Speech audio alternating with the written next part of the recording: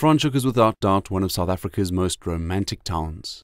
Not only was it started by the French, it is also the food and wine capital of South Africa, boasting a number of the country's top 10 restaurants every year.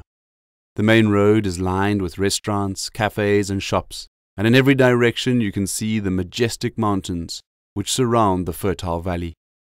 At the top of the main road is the Huguenot Memorial, which together with the farm names and fantastic wines reminds you of the contribution to our country of the small band of French Huguenots who settled in this valley.